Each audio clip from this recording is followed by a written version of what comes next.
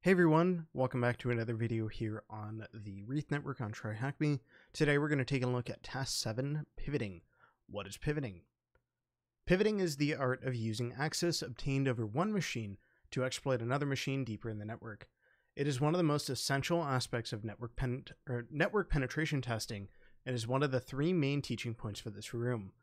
This is actually something that if you're taking your OSCP, I think it's taught in the OSCP course, if I remember correctly, and it's something that, well, it might be a little bit of a brain bender for getting started.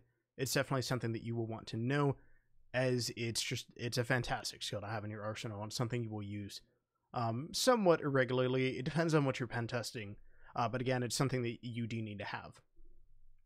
Put simply, by using one of the techniques described in the following tasks, or others, it becomes possible for an attacker to gain initial access to a remote network and use it to access other machines in the network that would otherwise not be accessible. So here you can see where we have our attacker machine here that is attacking this target network here. So we have the network itself with a public-facing server in this case, and that server has access externally as well as to the internal network. So if we compromise this, we can tunnel our traffic through it to gain access to the internal network, which likely has more data that we actually care about. In this diagram, there are 4 machines on the target network, 1 public-facing server, with 3 machines that are not exposed to the internet. By accessing the public server, we can then pivot to attack the remaining 3 targets. Note this is an example diagram and is not representative of the Wreath network. The Wreath network is much more simple, and it's just so that we can demonstrate and learn this pivoting in practice.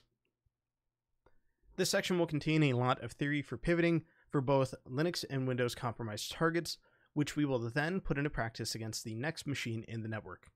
Remember though, you have a sandbox environment available to you with a compromised machine in the Wreath network. After the exploitation task coming up, you'll also know about the next machine in the network.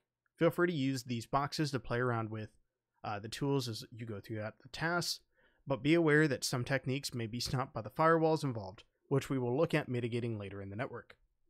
So we can go ahead and mark this as complete since we've had that introduction, and in the next video we will go over Task 8, the high-level overview.